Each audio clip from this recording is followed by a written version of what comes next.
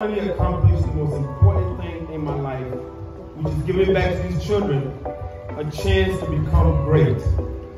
Greatness starts with education, and a foundational education should not come with financial barriers. While I go down in Savannah, this is where my life started.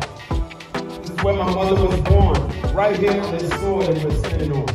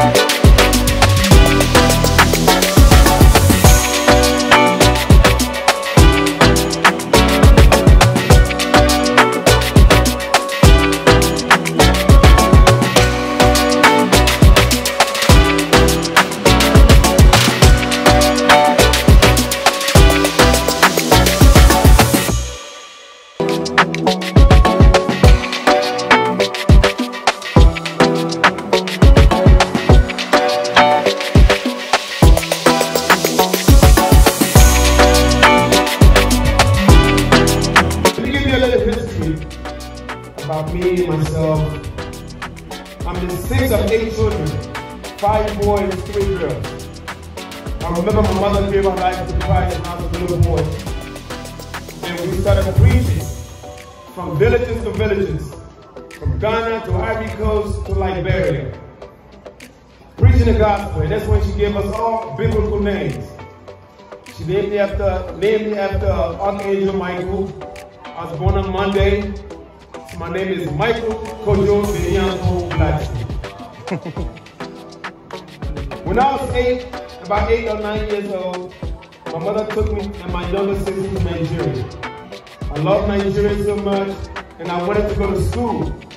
And I remember she left us with an Igbo family by the name of Chappelle. And his family accepted me as their own wonderful family, and I finally had a chance to go to school at 8, 9 years old. But something happened in Nigeria around that time, in 1983, 84. Anybody that had Ghana in their blood, for some reason had to leave Nigeria. And now you got familiar with the phrase, Ghana must go. And once again, I was deprived of education. I left Nigeria, went back to Liberia. And I remember a year or so later, my mother married a pastor who had a school. And then I had a chance again to go to school. So from the age, all the way up to the age 13, when I got to the States, I probably only experienced 1st grade, 3rd grade, and 6th grade. When I got to America, I was 13 years old. And when you're 13 years old, you're technically supposed to go to the 8th grade. So I had my stepfather write me a transfer from 8th grade. And I said, well, how am I going to begin the 8th grade? I've never seen 7th grade, I've never seen 5th grade. So God made a way, and I still went to school and got A's and B's, and graduated junior high, went to senior high, and graduated with honors. That's because God had a plan. And when God has a plan, can no man stop it? started in 2001 when I came back to Ghana for the first time after being born to America. I remember walking around the village and seeing little children hanging around during school hours. And I never understood why these kids were in school. And I found out most of them in the affordable school or the government schools were school filled. And I said to myself, one day I'm going to do something about this. And here we are, 20 years later, Michael Blackson Academy. I want our children to be able to dream big, just like I did. School taught me discipline and built me a path to dream big. I remember seeing our President John before inauguration on television when I came back to Ghana for the first time since I left as a boy in 2001. And I said to myself, this guy looks so brilliant, I want to meet this guy one day. About 6 months ago, I got a chance to sit there with him and talk about my vision about the school with him.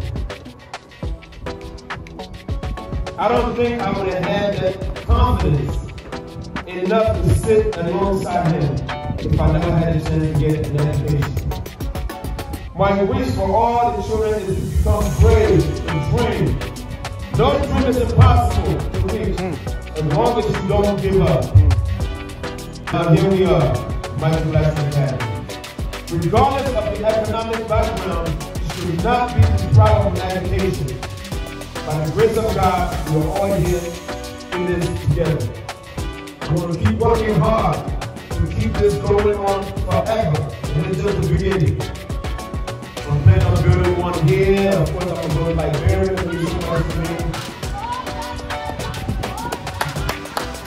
I'm not going to try to beg or ask for anything.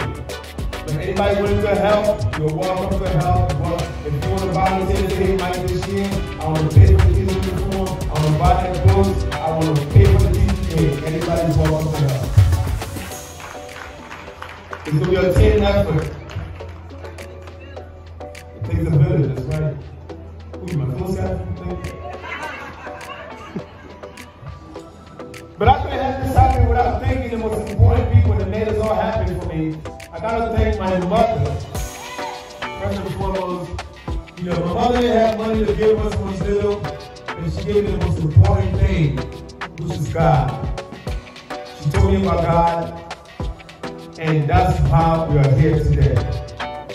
And the word says, teach the kid the way he should go, and you'll never forget. Now I want to thank my mom for instilling God in me. I want to thank the chief and the queens and the mothers, everybody for giving me a blessing today. I want to thank the Board of Education also for allowing this and also giving me a blessing. I want to thank CPS for getting involved and helping me finish up this wonderful project. I want to thank my team, my fiance Rada that helped put all this together, all my friends from the diaspora, Tina, Dr. Domino, my roommate, Nancy, everybody that came from Liberia, American States, New York, Atlanta, DC, my Nigerian homies, Father, Dio. I want to thank all of you for being here today. Thank you, thank God, you're welcome. And one of the things that was important, first of all, God, for making this happen for his blessings. You know, put God first, put God first, and trust me, whatever in life you want will be accomplished. You know, I got those 4 flags up there, this flag means everything to me. Of course, Ghana is my blood, Liberia raised me, Nigeria gave me some discipline, and the United States taught me how to give back. And I thank all of you for being here tonight, and let's celebrate. Thank you.